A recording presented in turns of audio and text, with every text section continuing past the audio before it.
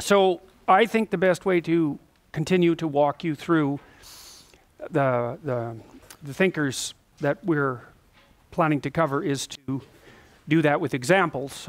They stick better and they're more interesting. And it's very difficult to understand Jung outside of a narrative context. And so I'm going to walk you through The Lion King today. How many of you have seen The Lion King? Yes. So how many of you haven't?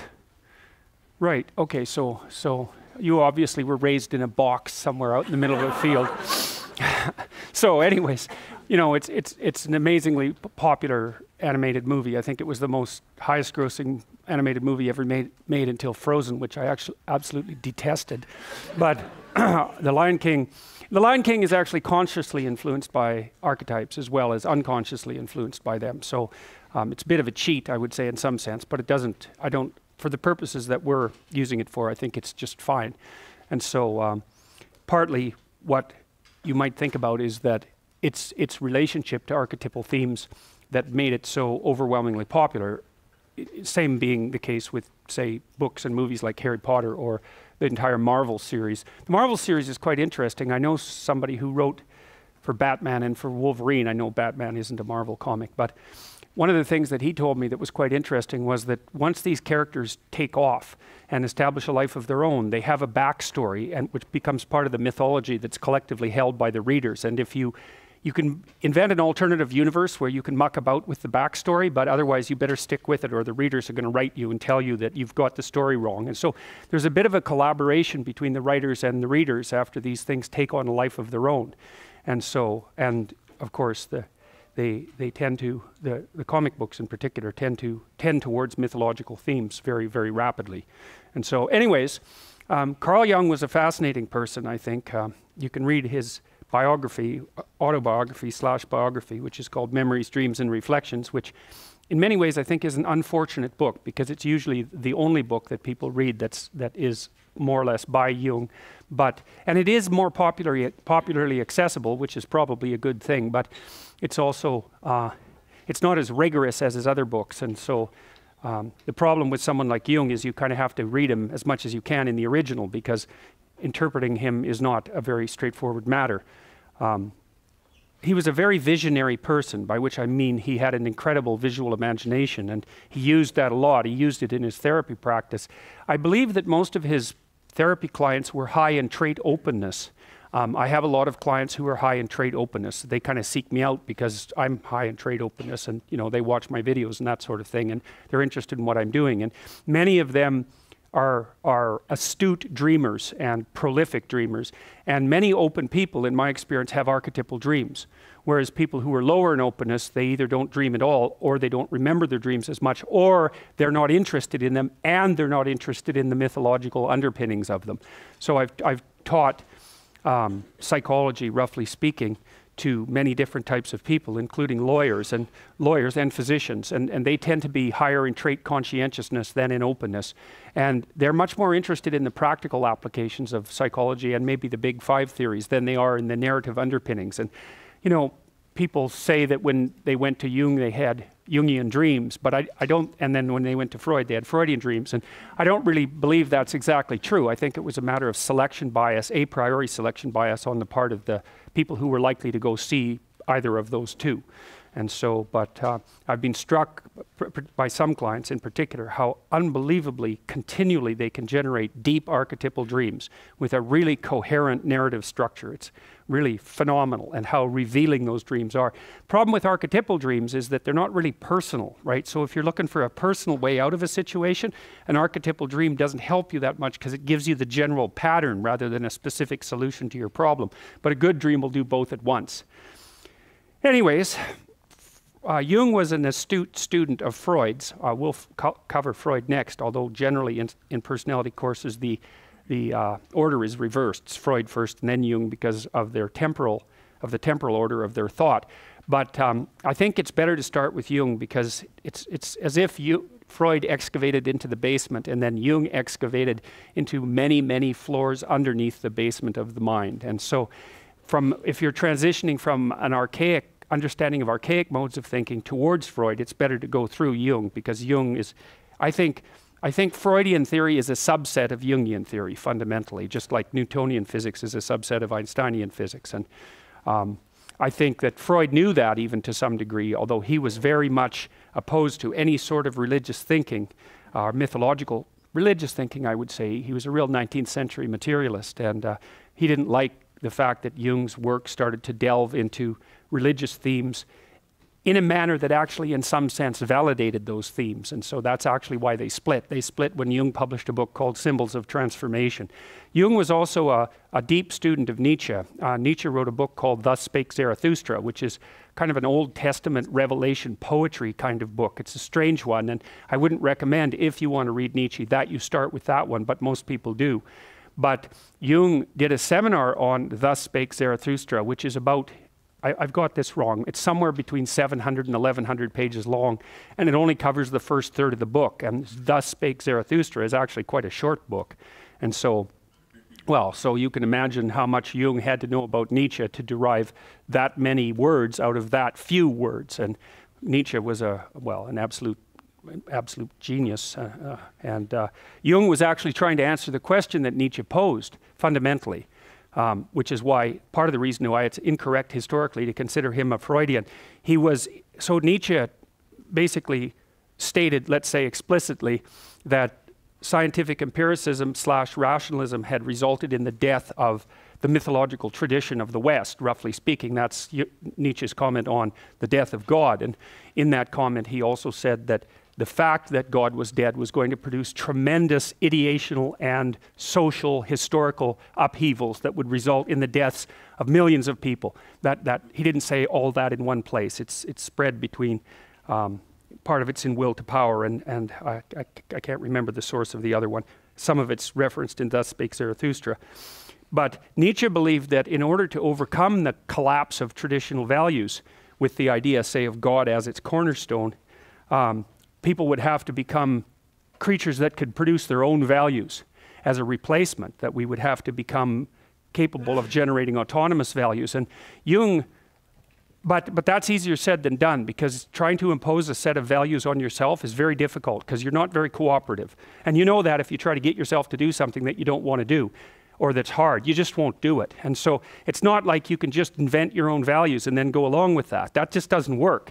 And so what Jung and the Freudians did, Freud first, I would say, was to start looking into people's fantasies, autonomous fantasies, unconscious fantasies, to see if they could, and discovered that values bubbled up of their own accord into those fantasies. And you can imagine, for example, if you've become enamored of someone, that you might start fantasizing about them. And if you read off the fantasy, then you can tell what you're after and what you're up to. And so the motivational force composes the fantasy. And Freud was more interested in that in a personal sense. So insofar as your fantasies might reveal your personal history. So for example, if you have a burst of negative emotion in a clinical session, there'll be a fantasy that goes along with that, and an association of ideas that kind of manifest themselves of their own accord. And they're not necessarily coherent and logical. They're linked by emotion. That's the free association technique in Freudian psychology. And they also might manifest themselves in dreams and fantasies. And so Freud started doing the analysis of these spontaneous, let's call them fantasies. And Jung linked that more. Freud did this first with the Oedipal complex. But then Jung linked up spontaneous fantasies and dreams with mythology and fantasy across history. And of course, Piaget did the same thing from a completely different standpoint. So, and then a lot of that's embedded in this movie, so we might as well just walk through it. So the first question might be, well, why is a lion a king, right? And because it makes sense to people that a lion could be a king. And of course, a lion is an apex predator, and so, which means it's at the top of the food chain, roughly speaking, and it's sort of golden like the sun, so that's also useful. And it has that mane that makes it look majestic, and of course, it's very physically powerful, and it's intimidating, and so it's something that you run away from as well, right? Or you're awestruck by. So the fact that it's like Snail King just doesn't make any sense, right? But Lion King, that works, and you got to think about those things, because it's not self-evident why a lion would work as a king, but a snail wouldn't. But it fits in with your metaphorical understanding of the way the world works much better. And so the Lion King makes sense. And when things like that aren't rationally self-evident make sense, you have to ask yourself, in what metaphorical context do they make sense? So you have the Lion King. Now the movie opens with a sunrise, and the sunrise is equivalent to the dawn of consciousness, so that in many archaic stories, the sun was a hero, like Horus, if I remember correctly, was a solar king, but Apollo in particular, but Apollo, Greek myth. The idea was that the sun was the hero who illuminated the sky and the day, and so heroism and illumination and enlightenment are all tangled together metaphorically. And then at night, what would happen would be that the sun would fight with the dragon of darkness, basically, or with evil all night, and then rise again victorious in the morning. And so it's a death and rebirth theme, and it's very, very common mythological theme. And the reason the sun is associated with consciousness, as far as I can tell, is that we're not nocturnal creatures, right? We're awake during the day, and we're very, very visual. Half our brain is devoted to visual processing. And to be enlightened and illuminated means to develop, to move towards a higher state of consciousness, and we naturally use light symbolism to represent that, you know, like the light bulb on the top of someone's head. You know, you don't say, I was darkened when you learn something new. And so again, that fits into this underlying metaphorical substrate that's, I think, deeply biologically grounded, but also socially grounded. So it's a new day, it's the start of a new day, and a day actually means, like French, journée, means day, the day trek in some sense. And how to comport yourself during the day is the fundamental question. The day is the canonical unit of time. And so you have to know how to comport yourself during the day, and part of that is a journey from consciousness into unconsciousness, and that return. So like Apollo, you descend into unconsciousness and then re-emerge. And of course, that's not metaphorical at all. That's exactly what you do. You descend into the underworld of darkness and dreams, and strange things happen down there. And then you awake, if you're fortunate or unfortunate, depending on your state of mind, you awake in the morning and it's a new day, right? And so the dream world seems to help you sort out your thoughts, by the way. If you keep people awake for an extended period of time, then they lose their minds, essentially. The unconsciousness and the dream state seem absolutely critical in the maintenance of mental health, although people don't exactly understand why. It looks like dreams might help you forget, because forgetting is really important. You just can't remember everything that happened to you. You get so damn cluttered that you'd fall apart. And so you reduce things to the gist, and when you're doing that, you pack them in. It's like you compress them in some sense. You pack them into a smaller space and get rid of everything that isn't relevant. And the dream seems to not be part of that. It also seems to be a place where you deeply encode learning that might have been done that day, which is something that Freud actually noted in his Interpretation of Dreams, which is a great book. If you're ever going to read a book that Freud wrote, The Interpretation of Dreams is the proper one to read. In my estimation, it's a brilliant book. And it laid the groundwork for a lot of what Jung did. And so anyways, that's how the movie starts, and the animals come out into the light, and that's a metaphor for the dawning of consciousness, to come out into the light where you can see. And so this is a baby giraffe, and babies emerge into the light, roughly speaking, and that's like I said, that's a representation of the emergence or expansion of consciousness. And so this is how the movie starts. It starts with very expansive music as well, celebratory music. And that's to indicate to you, to set the tone for the movie, but also to indicate to you that you're about to watch something of import. And the opening scene is actually a real scene of genius in my estimation. The animators did a great job, and it goes along very nicely with the music. And so you see this lit place, and then you see this rock, Pride Rock, I believe it's called, in the middle of it. And it's the center. It's the center. It's like the spot that's marked by a cathedral, which is an X or a cross, and you're right in the middle of that. And so it's the center of the light. That's another way of thinking about it. Or it's the center of the territory, or it's the home, or it's the fire in the wilderness, or it's the tree in the center where you live. It's all of those things at once. It's inhabited territory with you at the center. And the rock represents tradition, because people tend to inscribe their traditions on rock, right? Or to build them into rock, like the pyramids. So you could think about that as a pyramid, as an Egyptian pyramid, and it's the right way to think about it. You could also think about it as a dominance hierarchy with the apex predator at the top, and that's the lion. So it makes sense that the lion would be in the light on the rock. That's a pyramid in the middle of the territory, right? That makes sense to people psychologically. So, because that's what the state is. The state is a hierarchy with something at the top that occupies a space that has been illuminated and made safe by consciousness. That's what the state is, and that's all represented right away in this movie. And all the animals come to observe what's happening in the pyramid and at the top, because they need to know what happens at the top, partly to organize their world, that's the pyramid, but also to see how the organizational principle works. And that's why they're all gathering. And so they're gathering in the light in the morning to observe something new that's going to be born, that's of significant importance, and that's the birth of the hero. And this little bird here, Zazu, right? Zazu is like Horus, the Egyptian god, who was a falcon and an eye at the same time. And he is the king's eyes in this movie, right? He flies up above, outside of the pyramid, so he can see everything that goes on and reports to the king. And so partly what that indicates is that the thing that's at the top of the pyramid needs to be an eye. And that's partly why you see an eye on the top of the pyramid on the back of the American dollar bill. It's exactly the same idea. Or if you look at the Washington Monument, which is a pyramid at the top, you see that it's capped with aluminum. And you think, well, why aluminum? And the answer to that was it was the most expensive metal at that time. And so the notion is that at the top of the pyramid, there's something that actually doesn't belong in the pyramid. It's something that goes up above the pyramid and can see everything. And so you could think about it this way, is that you're going to be in a lot of pyramids in your life, dominance hierarchies and different states and families and all of that. And they'll arrange themselves into a hierarchy. And there'll be something at the top. And the top is the thing that can do well across hierarchies. So it's not stuck in any one pyramid, and it's partly associated with vision and the ability to see a long, long distance. Also to see what you don't want to see and to report that back to the king. And so the king, fundamentally, as far as you guys are concerned from a psychological perspective, that's your superego. That's the Freudian perspective. Or it might be the moral system by which you comport yourself. But your eyes are the thing that updates that, right? You need it to orient yourself in the world. You need it to orient yourself among other people. But your eye and your capacity to pay attention, especially to what you don't want to pay attention to, is the thing that continually updates that model, exactly as Piaget laid out with children. So, and all of that's packed into the imagery in the first, few minutes of this movie. And that's actually why it relies on imagery, why this isn't just a lecture by a psychologist, when you go to see the movie.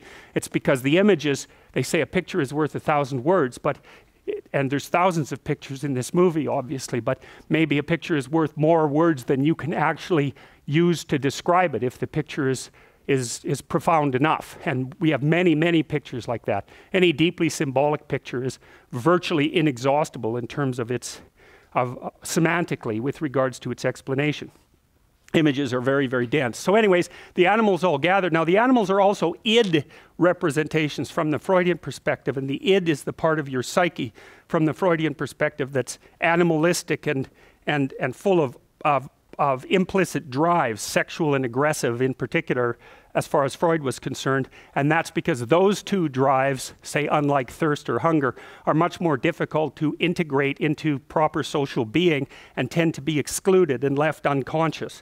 And so a lot of Freudian psychology, and I would say psychology in general, is focused on the integration of sexual impulses and aggressive impulses into the psyche. I would also add to that anxiety, because anxiety is also a major problem. Anxiety and negative emotion that's pain-like is also a major problem for people. And so the animals represent those id-like impulses that have to be organized hierarchically before you can become an integrated being in precisely the Piagetian manner, right? Because Piaget would say, well, the child comes into the world with reflexes, and maybe a more modern psychologist would also concentrate on the implicit motivations, and those have to be organized inside the child into some kind of hierarchy of unity before the child can organize him or herself into the broader unity of the state. And that's basically what's being represented here. And so Zazu, the eyes of the king, comes to check out the king, and that's, what's his name? What's the king's name?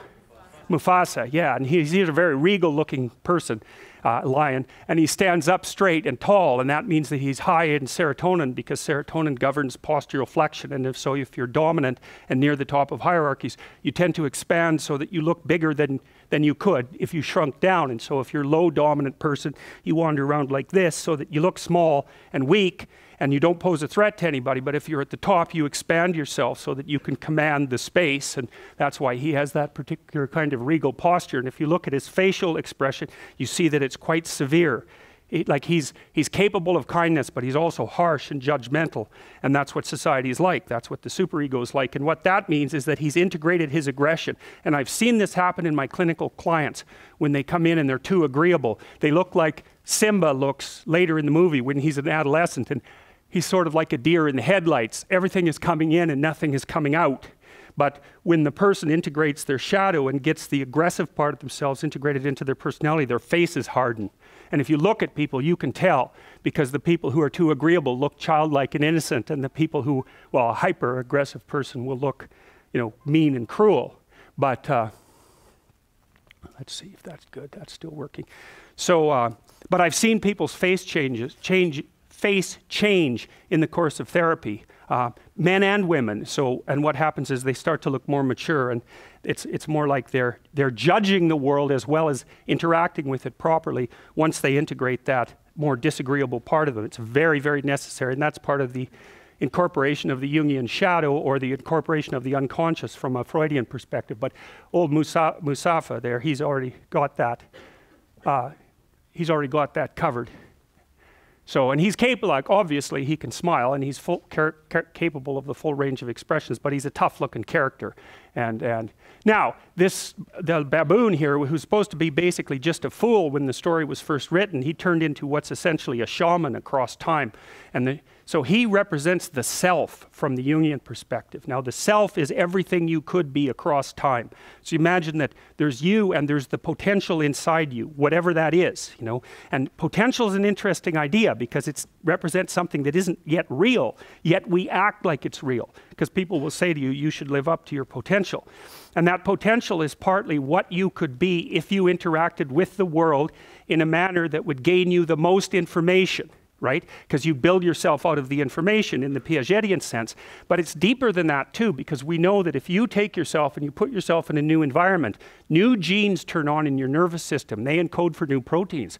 And so you're full of biological potential that won't be realized unless you move yourself around in the world into different challenging circumstances, and that'll turn on different circuits.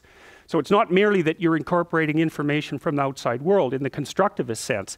It's that by exposing yourself to different environments, you put different physiological demands on yourself all the way down to the genetic level, and that manifests new elements of you.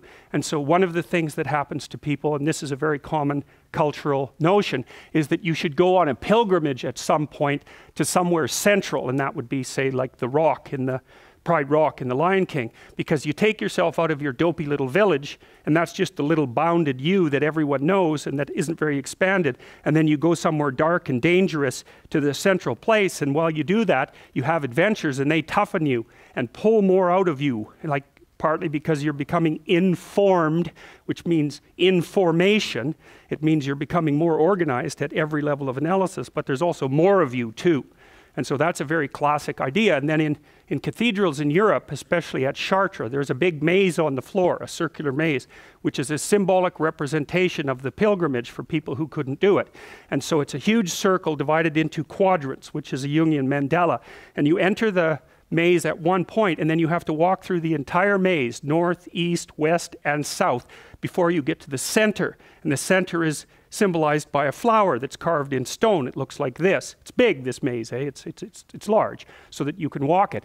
And that's a symbolic pilgrimage. It takes you to the center. That's the center of the cross, because it's in a cathedral, and that's the point of acceptance of voluntary suffering. That's what that means. And so you walk through, Jung called that a circumambulation. You go to all the quarters of the world to find yourself. And so, well, the self is the baboon in this particular, I think he's a mandrill actually, in this particular representation. And he lives in the tree. He lives in the tree of life. It's a baobab tree in this particular. So he's the spirit that inhabits the tree of life. And he's the eternal wise man. That's a way of thinking. So is the king, but he's sort of a superordinate king or an outside king in some sense. He's the repository of ancient wisdom, and the king is the manner in which that wisdom is currently being acted out in the world. And so they're friends, and that means that the king is a good king, because if the king was a bad king, he would be alienated from himself, and that would make him shallow and one-dimensional, and that would make him a bad ruler. No union with the traditions of the past. To be a good ruler, you have to rescue your father from the underworld and integrate that. And of course, that's a main theme in this entire movie. So, hey, a new mystery to solve.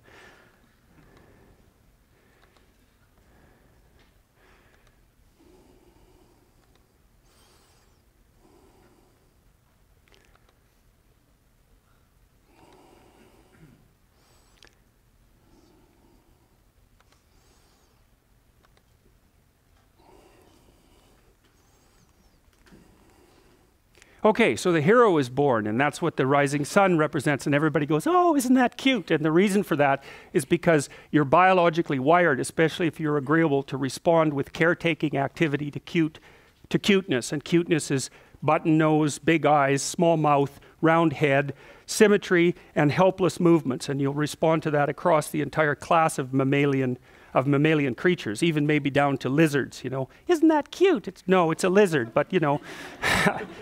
So that's an archetype as well. That's the archetype of the vulnerable hero the vulnerable hero newly born. And that should invoke a desire mostly on the part of males to encourage, and mostly on the part of females to nurture. But males and females are quite cross-wired among human beings, and so there's encouragement from the women, and there's also nurturing from the men.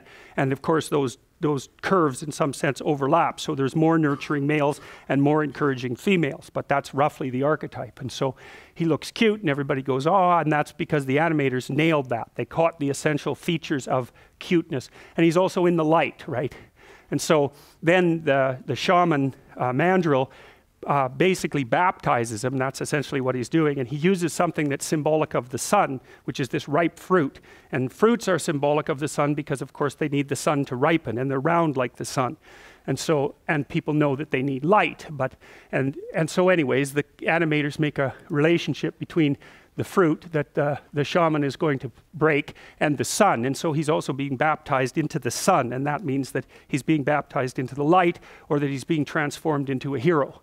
And so then everyone's happy, and that's basically, you know, the divine father and the divine mother and the divine son and the self who's taking care of that. And there's a union between the baby and the wise old man, because the baby is all the potential that's realized in the self. And there's an old idea that the way to full maturity is to find what you lost as a child and regain it. It's a brilliant idea, and that echoes through myths all over the world. And that means you have to regain your capacity. Once you're disciplined and you know how to do something, you have to regain your capacity for play and sort of for wide-eyed wonder. And that's maybe the childlike part of your spirit. And the reintegration of that childlike part with the adult grown-up part revivifies the adult grown-up part and allows the child to manifest itself in a disciplined way in the world. And so that's all being hinted at there. And then they show, the shaman shows the baby, the newborn hero, to the crowd, and it's very cool what happens in the movie. All the animals spontaneously kneel. And I can give you an example of that kind of spontaneous action in a crowd. So imagine you're watching a gymnastics performance, right? And it's like a high-level, world-class performance, and someone comes out there and they do this routine that's just dead letter perfect, you know, and they stop and everybody claps like mad, right? And it's perfect. And so then the next contestant comes out, and they're basically in real trouble because, you know, this person just got 9.7 out of 10 and it was perfect. So how do you beat perfect? And so they come out there, and then you watch them, and you're right on the edge of your seat, because what you see them do is something extraordinarily disciplined, just like the last person did, but they push themselves into that zone that's just beyond their disciplined capacity, and you can tell every second you're watching it that they're that close to disaster. And so you're right on the edge of your seat, and you know that they're doing a high wire act without a net. And so when they finally land triumphantly, you'll all stand up and clap spontaneously. And it's because you've just witnessed someone who's a master at playing a game, who's also a master at improving how to play that game at the same time. And people love that more than anything, to see that. It's just absolutely overwhelming, because it's a testament to the human spirit. And you'll respond automatically and unconsciously to that. And that's why that's an analogy to why the animals all spontaneously bow.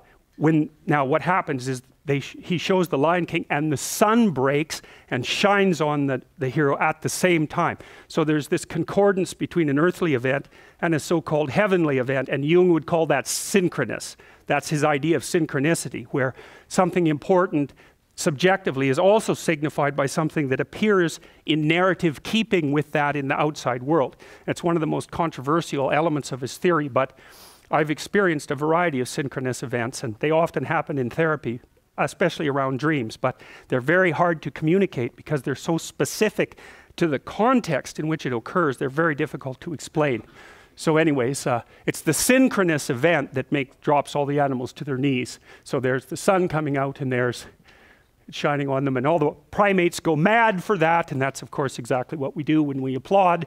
And then we switch to Scar. Now Scar is Mufasa's brother, evil brother. The king always has an evil brother, and so does the hero. The hero always has an adversary, and the reason for that is the king always has an evil brother, and that means that the state always has a tyrannical element.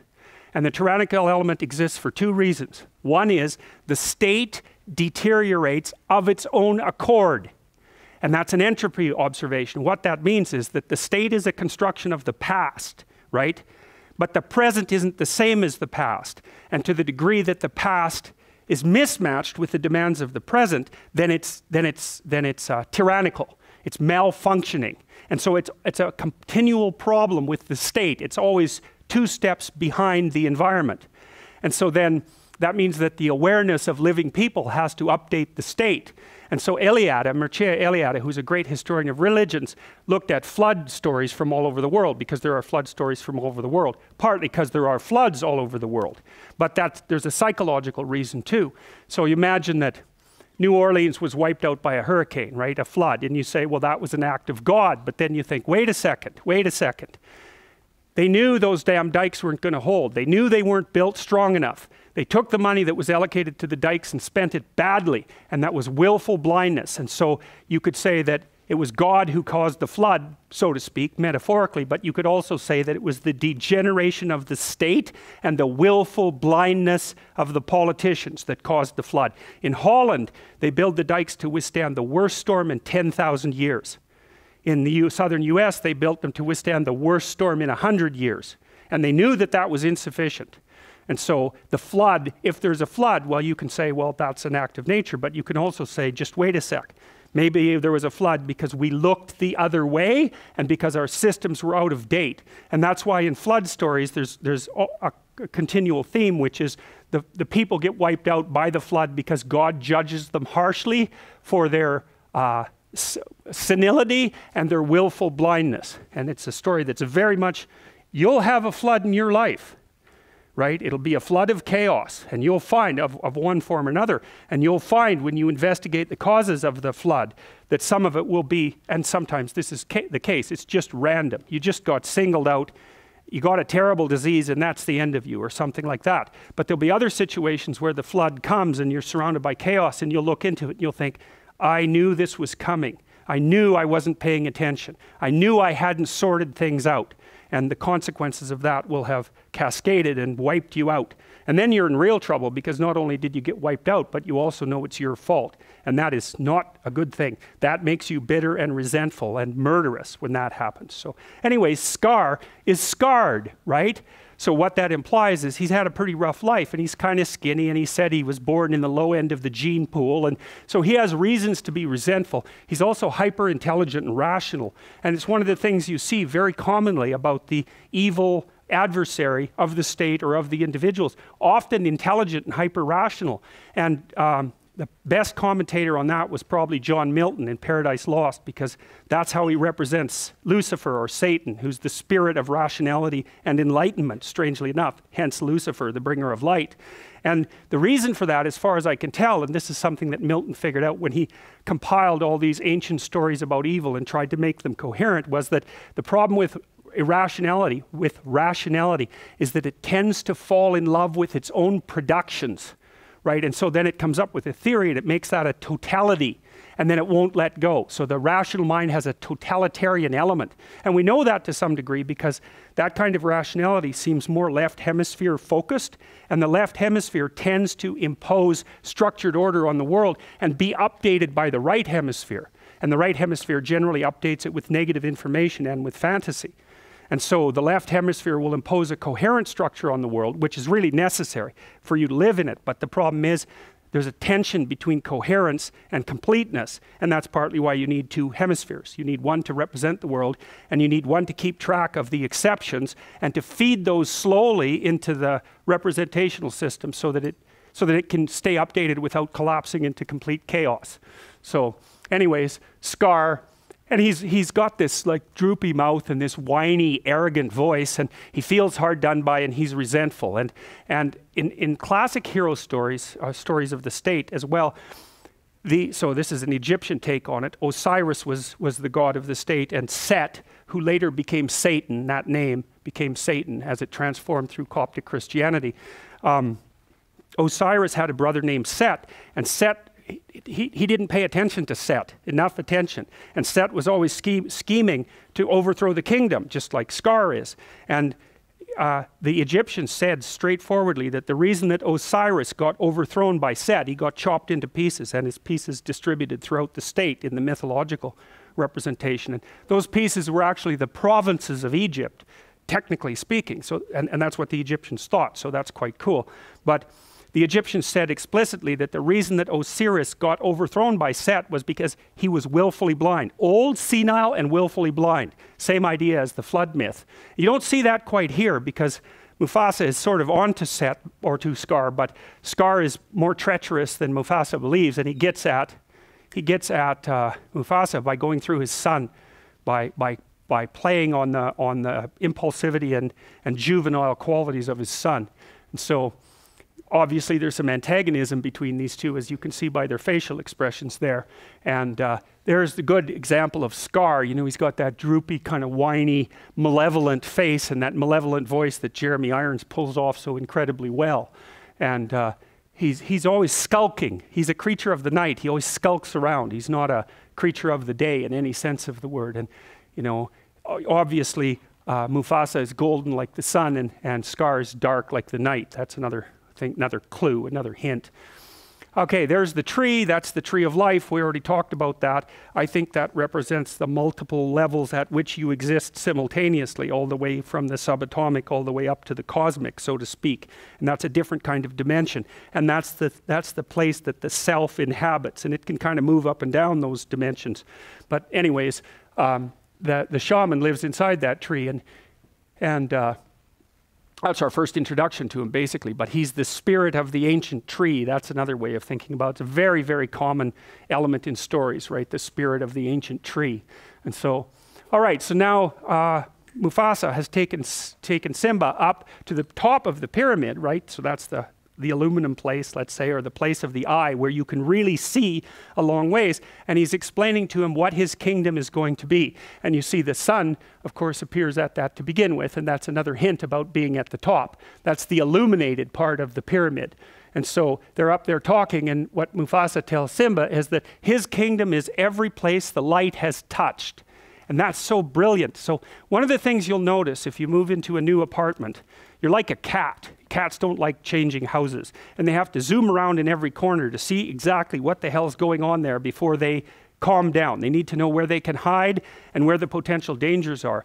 And what you'll find if you move into a new place, that you will not be comfortable there until you've investigated, potentially cleaned and repaired every single square inch of it. The more attention you pay to it, the more it'll become yours. And that's far more than mere like material ownership, which is also relevant. But in order to feel comfortable somewhere and to dominate that place, to be enmeshed in that place, you have to attend to it. You have to shine light on every corner. And you have to do that with yourself and with your relationships as well.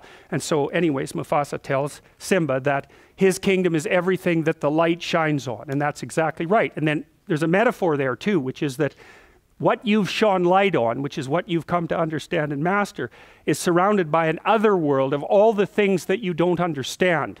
and some of those would be natural things, and some of them would be tyrannical things, and some of those would be things you don't want to know about yourself, but they're outside of where you've managed to shine the light. And so that's exactly what Mufasa tells Simba. He says, we live in this pyramid, we're at the top, there's a domain of light around it that's explored territory. Outside of that, there's unexplored territory, and that's partly the unconscious, because you fill it with fantasy, and it's partly what you just don't know. And then Mufasa tells Simba, and it's sort of like God telling Adam and Eve in the Garden of Eden not to eat the apple. Mufasa tells Simba, there's this outside place that's dark, that's not part of your kingdom, and you should not go there. And that's really interesting, because Simba doesn't even know about that place yet. And so Mufasa is doing something very contradictory there. It's like telling him that it exists, and heightening his curiosity, but also saying that he shouldn't go there, almost ensuring that that's exactly what Simba is going to do. You see this in the Pinocchio movie too, where Pinocchio is planning to jump into the ocean to go get Geppetto from the underworld, and he's following, his conscience is along with him, Jiminy Cricket, and the cricket is warning him about all the dangers that he'll face down there, and telling him that he will be fish food personally. And while he's doing that, Pinocchio ties a knot around his donkey tail around a rock so he can sink, and the little cricket helps him tie the knot. So while he's warning him about the adventure he's going to undertake, at the same time he's encouraging him to do it. And there's that paradoxical thing, which is that if you go outside what you know, it will cause a fall, because it'll damage your knowledge structures and you'll go down into chaos, and that can really destroy you, so you shouldn't do it. But by the same token, if you do it and you do it successfully, then the new you that re-arises can be stronger and more complete than the previous you. So you should do it and you shouldn't do it. And that's, anyone sensible says, look, don't bother, right? But sensible isn't enough. That's the thing. You have to also be not sensible enough in order to live. And your typical hero, and Harry Potter is a really good example, is always a rule breaker, always. But he, you know, the rules he breaks are, like, there's judiciousness behind the rule breaking. The hero breaks a rule in the service of a higher good, but he's still breaking the rules, and that's what puts him outside the boundary of the social establishment. So now, at this point, Simba also gets introduced to Scar, and that has two meanings. One is that Scar is the tyrannical element of the state, and so as a child, when you're being socialized, you encounter the tyranny of the state. And one of the best, there's no way around it. One of the best examples of that is that children are always running around having fun, and they're really bubbly and impulsive and joyous and playful. And that causes a lot of trouble, because positive emotion is very disruptive. They'll run around and break things, they'll hurt themselves, and they'll get into trouble. And so you're always saying, calm down, sit down, behave, don't do that. And it's not because they're crying or angry, it's because they're so damn happy and impulsive that no one can stand them. And so that's a tyranny. It's like the state puts pressure on you to regulate your emotions, positive, negative, and positive. And it crushes you. It crushes the life out of you, a lot of it. And so you end up, you know, your age, and you're all mopey, because especially because you've been forced to sit down in school for like 17 years. You're all mopey, and it's no wonder, you know, you've had the spirit taken out of you by the process of discipline. But without that, you'd be completely useless. So it's another one of those paradoxical, you know, gifts and catastrophes that you encounter as you move through life. So anyways, Simba, look at how happy he is, you know. I mean, he doesn't know a damn thing. He's so naive, you can tell by, oh, look, it's my Uncle Scar. It's like, you know, and this is not a guy you smile at, clearly, but he's all positive emotion and joy and enthusiasm, and that's not good, because that means this character can take serious advantage of it, and that's exactly what he does. And so Scar pretends to be on his side, which is what a good pedophile always does, by the way. And so, you know, you take advantage of the child's trusting nature and openness in order to exploit them. And that's what horrible people do, that all the time, including the parents of children and other children themselves. So, you know, there's this false, I mean, look at the animators are so damn brilliant, eh? Look at that expression. Really, like, you know, you just look at that and you think, well, that's just a facial expression. But of course it's not. Some damn animators worked really hard to get that. They're really observant, and they distill the facial, look how big the face is, right? It covers the whole head. And they've got the eyebrow lifts proper, and they've got this horrible sanctimonious smile and the tilt of the head, and, you know, and he's sort of crushing him while he's hugging him at the same time. And really, Really. And you know, it took a lot of thought for every single one of these frames to be put together, right? There's a tremendous amount of cognitive effort that went into that. So none of this is accidental. Yeah, well, that pretty much says everything. It's like, I hate that kid and can hardly wait till he's gone. And didn't I pull one over on him? You know, it's a real testament to an adult's genius when he can fool a kid. So then Simba encounters the anima. That's the anima, the Jungian anima. And the anima is the feminine counterpart in the soul. And she, well, yeah, you can tell what she does to him, right? Because she's got this supercilious and what would you say, judgmental and teasy look on her face. And she's really trying to put him down, and it's working like mad. He's not very happy about that at all. And she's the thing, this is what the anima does, the soul. She's the thing that teaches the exploratory hero that it's not everything it could be, right? And that's part of, this can be read multiple ways, but it's part of the eternal tendency of women to make men self-conscious by their sexual selectivity. That's part of it, because that makes men self-conscious like nothing else. And it's also perhaps been one of the phenomena that's produced the evolutionary arms race in the sexes among human beings that's caused our rapid cortical expansion and our quick movement away from chimpanzees, who aren't selective maters, by the way. So look at him, Jesus, you just want to slap him, right? He's the son of a king, so he's very, very privileged, and he confuses his privilege with competence, which of course all of you do, because you're all sons of the king, which is why you can sit here in the university, and you confuse your privilege with competence as well, because has nothing to do with any of you that the lights are on and this place is so peaceful, right? But you take that for granted, and it can make you false and arrogant, like Jesus. That's just so sad. You look at that kid, you think, he's in for real trouble, man. He thinks he knows everything. And of course, then he has a wrestling match with, what's her name? Was it? Nala, yeah, has a wrestling match with Nala, and she just pins him every time, right? Got you again, pinned you again. And that's basically right. One of the things that happens with men when they meet a woman who they really desire and admire is they project an ideal onto her immediately. That's an anima projection. And then that anima projection judges them, and they act all inferior and stupid. And it's partly because they are. That's why. And so then they go down in defeat constantly to this thing that they're projecting, which at least has some concordance with the actual woman, but not that much. So, okay, they keep wrestling, and then they're on the fringe of the kingdom. This wrestling match between this pairs of opposites takes them to the edge of the kingdom, and they end up in the elephant's graveyard, right? And there's bones everywhere. And so now they're out into the kingdom of death. And what that means is that these two kids, as they've grown up, encounter death, right? They go outside the light, and it's very, very shocking for them. They're very curious about it, obviously. They go to explore the skeletons and all of that, even though they were told not to. But their curiosity, they can't stay away from death. They're too curious about it. And so they develop knowledge of death. And then, of course, out there in the deadlands is where the hyenas are. And that's exactly right, because hyenas are scavengers, right? And they can break bones with their teeth. They're really, really quite the animal. And, you know, you kind of have a shudder of repugnance when you see those things. And I think it's partly, I mean, we shared an evolutionary landscape with the ancestors of hyenas for a very, very long time, and like vultures too, you know. You couldn't imagine something that would be more well designed to look like it was a horrible thing than a vulture, right? And there's this weird concordance, and crows and ravens are like that too, carrion eaters, you know. Eagles are kind of an exception, but they look just as creepy as they are, which is really quite interesting. And of course, hyenas fall into that category, and they laugh too, which is, you know, really? You also have to laugh, really, with all these other things you have going for you? And anyways, the hyenas are enemies of lions, and they can take lions down. They're tough things, and you know, they not one hyena, obviously, but a bunch of hyenas can give a lion a pretty damn rough time.